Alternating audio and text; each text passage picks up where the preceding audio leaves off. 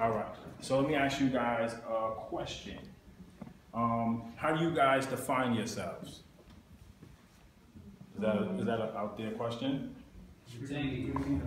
What do I mean define? I'm glad you said that, right? Right here.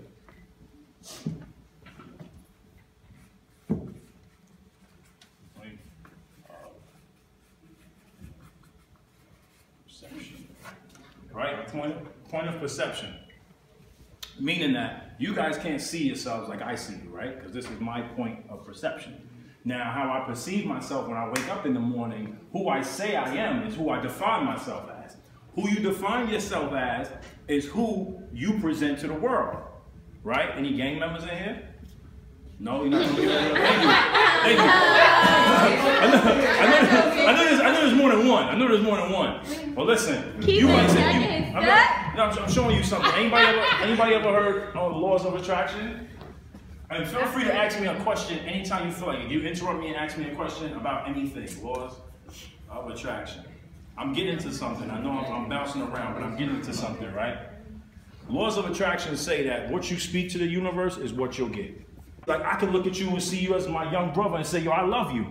I couldn't do that before, because as soon as I saw you, I looked at you as a threat. That's what animals do. When two animals look at each other, they go, what you looking at? They start biting each other. We're civilized. We're men. We're human beings. So when I see you, I greet you because I love you. You're another reflection of God like I am. We got to start learning the power of love as opposed to the power of hate. When police come around, they go, yo, Inf, and my nickname is Inf. They go, yo, Inf, man, they nervous. I'm like, I'm not nervous. They say, why? I say, because I'm not a criminal. I don't define myself as a criminal. And when police officers see me, they don't define me as a criminal because my pants ain't below my butt. The way you carry yourself. Right now, let's not get it twisted. No one has the right to violate your human rights. So you can dress any way you want to, look any way you want to. That doesn't give a cop a right to shoot you in the street, beat you down, nothing like that. But it would be smart and wise in these days and times to carry yourself a certain way, because there's already a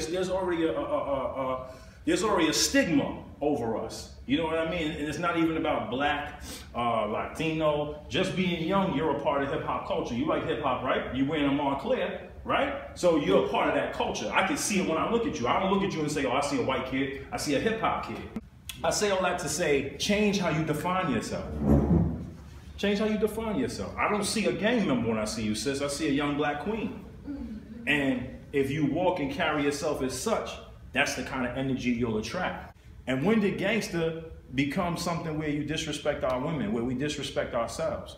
See, we can't ask people to love us. We can't ask people to love us and treat us right, and we don't love and treat ourselves right. It starts with dignity, having some self-respect. And you don't respect yourself if your pants are hanging down below your butt, or if a young lady walks by and you have something slick to say to her, and that young lady could be your mother, your daughter, your sister, your girl. How would you feel? How would you feel if wifey came home and said, listen, them dudes on the corner, they touched my butt? You're going to lose your mind, right? And the same thing with women. You have to have some class about yourself. So it's what you respond to. You know, your mom, excuse my language, your mom, you got a fatty mom. Thank you. You just degraded yourself. You just degraded yourself. And you might have another dude that's standing around. I've had plenty of times where I looked at a woman and said, Dag, I'd like to speak to her. But she just responded to that. I don't talk like that. I had plenty of times where I said, hey, peace, queen, how you doing, sister? I ain't no queen. What you talking about? If I was a queen, I'd be rich. You just missed the whole thing. Yeah. And I think the overall message that I'm here to tell y'all is it starts with you. It starts with you getting up and saying you want to change. How many people in here want to change? Really change. Do you know what it takes?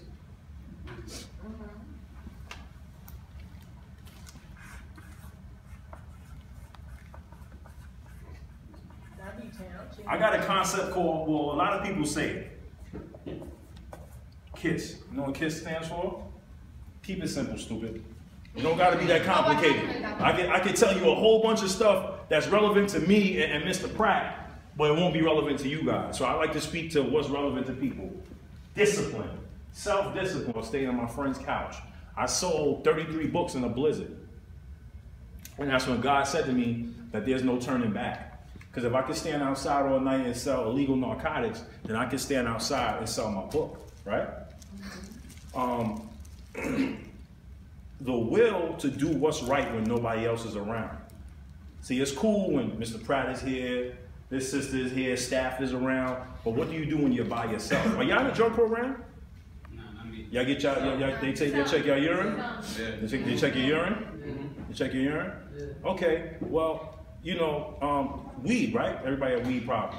A little bit of alcohol, mollies, pills, perks, Oxycontin. Oxycontins? All right, you know that the addiction status like heroin, right? I've dealt with that addiction from being in the hospital, having home surgeries. I got addicted to those for a while. It's not a game. You don't want to keep on doing that to yourself. Just a quick note to you, your tolerance, and then Percocets have been coming like a cool drug. Like people who smoke weed don't mind playing with perks, don't mind playing with Xannies. Percocets is synthetic heroin. You know what heroin does to you, right? You go through chill. When you try to withdraw from it, you go through chills. Your bones start to hurt. You end up getting diarrhea. You can't eat anything. So it's terrible. Your body becomes dependent on it. And if you quit it for 5 years and you had a 5-pill-a-day habit and you quit for 5 years, when you go back to it, you need 5 pills a day. There's no starting back with that first high. So that's just a word. Yes, yeah. So that's just I was doing like 10, 15 pills a day. Yeah, that's bad. That's bad. Now listen. That's dope. I'm so glad you said that. You got a limited amount of time. Listen, I'm so glad you said that. You heard what he said? What'd you say? You said I'm a monster. You said I'm a monster, right? Now here's the thing. That same mentality where you would say, yo, I'm a monster, I pop, I'll beat you down. I'm a monster, I smoke more than you, I drink more than you, I'm a monster. That's the same thing you can say, I'm a monster, I'm about to finish my next book by the end of the week. I'm a monster, I'm in the gym every morning. I'm a monster, all my kids is taken care of. I'm a monster because my mother finally appreciates me. I can walk in my mom's crib. Yo, you know, you're gonna have, all y'all gonna have that day, it's gonna be epiphany. When you get to walk in your mom's crib and she ain't worried about you taking nothing, she ain't worried about you doing nothing. Like she don't feel like she's not, you know what I mean? You know what I mean? Her biggest thing is, are you gonna come over for Christmas? That's the life you want. That's gangster. That's real, I mean, excuse my language, that's real OG shit. I love that. I love the fact that when I go see my great grandmother, she could kiss me on the face and say, oh, my baby changed. You need that in your life. You need that, man. Them same people that you see in the gutter, those dudes that be homeless and they stink, and you be like, yo, that'll never be me. It can't be you. It can't be you because I've seen it happen to my own friends. Right now, you have something that is so precious and so valuable. It's youth. You can do anything right now. You could squander it. Come on, sis. Please. You could squander it and waste it, or you can take your time and make something out of it. You understand? And the world is your oyster. I know kids that's making money off of selling Jordans, off of flipping Jordans every day. You know, so that the internet is yours. There's a bunch of little kids making money off it. I seen dudes crack jokes on the internet, and then a couple of weeks later, they on Wild 'N Out. They on TV. Yeah, exactly. So I want y'all to change how you define yourself. And I want you to have a confidence that is borderline insanity. I want you to find something you love that can change your life, and I want you to pursue it with a tenacity that is unbridled by anything else. And you have to find that thing that's in you.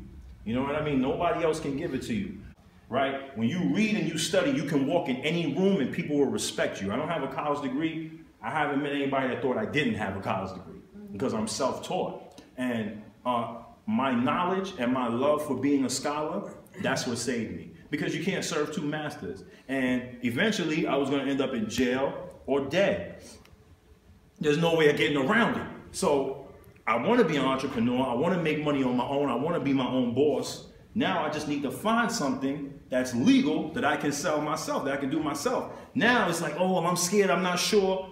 When you went and got that first pack and went on the corner and was selling that, you were sure, right? So if you got a stack of your CDs in your hand why you can't be sure? If you got a trunk full of shirts that you printed up, that's your idea, why you can't be sure? See, society has taught us to be slaves, to be workers. We're supposed to be bosses. We're supposed to be entrepreneurs. You understand what I'm saying? Believe in yourself. And at that point that you decide you want to make a change and you can discipline yourself to make a change, then you'll start to see the results that you want. But it's just like working out. You know, you don't see your results for like 2 months. So whatever you put your mind to, it's going to take a while for it to come to fruition. But you have to stick in there. Like the first time you smoked. Somebody say, you'll try it. I try again. And then after a while, you know how to hold it in. You was a pro at it, right? You was a pro at it. The same way you say, I'm a monster. I can take 10 pills, drink a whole bunch of Henny, and I'm still walking. I'm still fit. Okay, cool. Now flip it and do it on the other side. My addiction is success. If it was easy, then everybody would be doing it. That's a fact. So when you are that one person that's willing to go the extra mile and do stuff that nobody else does, you know how great that is? That's what an Olympic champion is. Now, when you look at the people that you love the most, LeBron James, 2 Chainz, whoever these people are, these are people that separated themselves from the pack and said, you know what, I'm going to do what you're not willing to do. Jadakiss got a bar. He says hard work beats talent if the talent don't work hard. You can sing, you can rap, you can play ball. But right now, there's a dude that gets up at 6 o'clock in the morning and walks everywhere with his basketball. That's who you're competing against. He don't want to smoke. He don't want to drink. All he want to do is train. Right now, there's a girl taking singing lessons. Right now, she's working out because she want to make sure she has the look. Right now, she's going to auditions. That's who you're competing with. You feel me? Right now, there's somebody in the institute. Right now, building a video. That's who you're competing with. So you have to be able to go that extra mile to separate you from the rest. Hard work and discipline. And it's not the work that's done when somebody's watching. It's the work that's done when nobody's watching that really defines who you are. I really have fun, with y'all and stuff like that. I'd like to come back again and follow up with y'all. Right? It's a pleasure meeting y'all. Can I get a hand clap or something like that, man? That just ends it right. Makes my video look good. I'll clap for y'all too. You cut that.